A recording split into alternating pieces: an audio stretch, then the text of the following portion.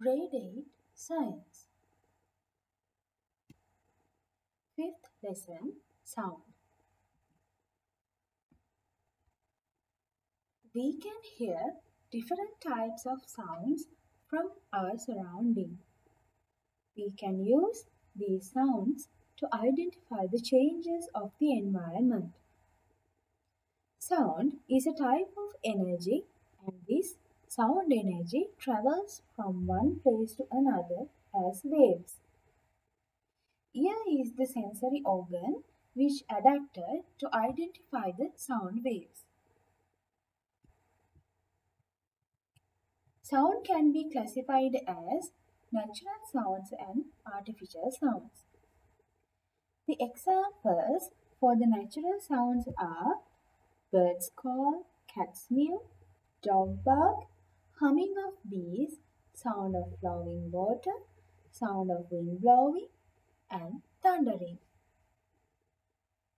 Some examples for artificial sounds are the sounds of machines of the factories, the sound of vehicles, sound of musical instruments, and sound of electrical instruments.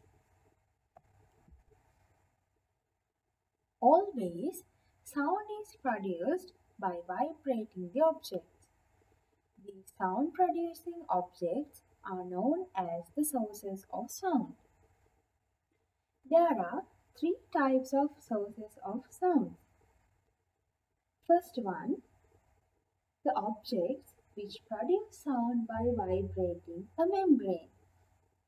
For examples, you have given upcountry drum, udakil, bass drum, double drum, tabla, and rabana. Second one is the objects which produce sound by vibrating air columns.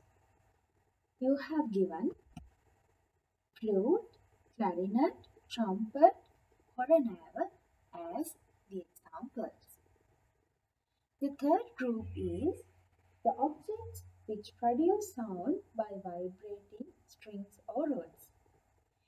Mandolin, violin, guitar, sitar, piano are the objects which produce sound by vibrating strings. On the other hand, xylophone, talampata, triangle produce their sound by vibrating metal rods. Now, we are moving to an important part of this lesson. It is frequency of sound. The number of vibrations per unit time of an object is referred as the frequency of that object.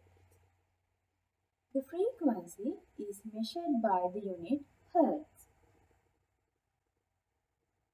For an example, let's consider about a guitar string. If the string vibrates 50 times within 1 second, the frequency of that guitar string is 50 Hz.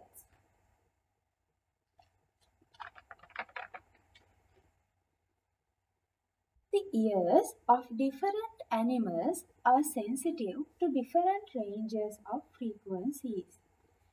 This range is known as the limit of hearing. Here you have given some examples for the limits of hearing.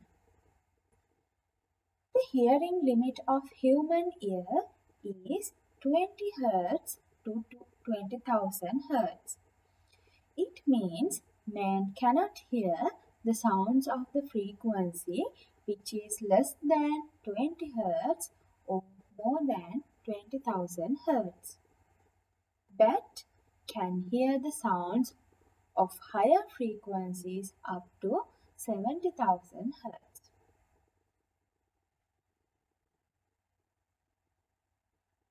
Tones and noises. Tones are the rhythmical sounds which are pleasant to our ear. Tones are produced by methodical or formal vibrations of objects. Noises are the unpleasant sounds. They are produced by non-formal vibrations of objects. Noises can be harmful to our ear. Sometimes tones also can be disturbed to us if the intensity of the sound is high. It depends on the personal desires.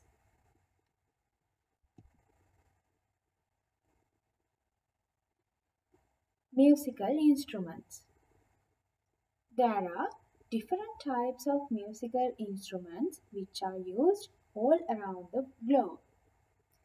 These musical instruments can be classified as traditional instruments and modern instruments.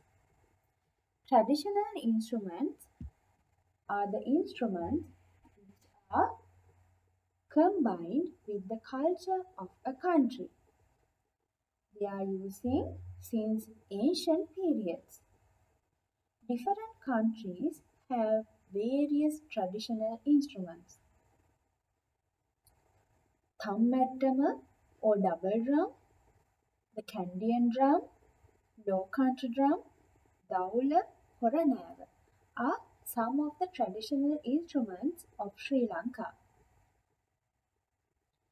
These traditional instruments are mostly used in religious spaces, cultural festivals, weddings and funerals, common folks like devil dancing and chanting goodwills, and ancient war activities. Before I told you that different countries have different traditional musical instruments. So the traditional musical instruments of India are harmonium, sitar, esraj and tabla. Modern instruments are very common in modern musical field. These modern musical instruments are very famous among younger generation. Electric keyboard, electric guitar, octopad, electric violin are some examples for the modern musical instruments. Most of these modern instruments are easy to handle. Not only that, but also a single instrument can be used to produce many sounds. That is the reason to become these instruments very famous.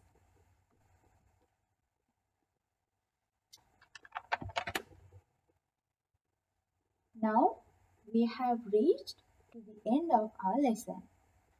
Finally, we are going to discuss about the musical therapy. The treatments given using music is known as musical therapy. Music therapy can be used in different events.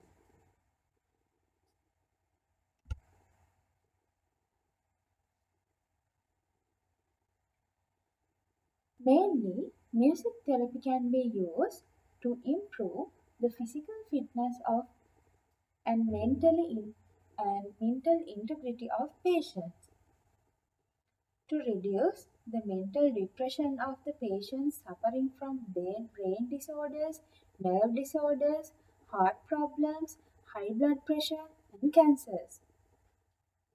And also, musical therapy can be used to relax some patients before their surgeries.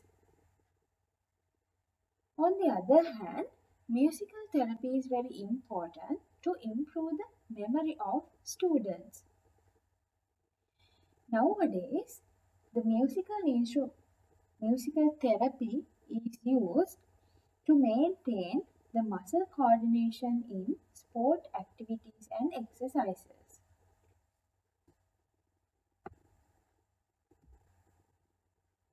So, this is the end of our presentation.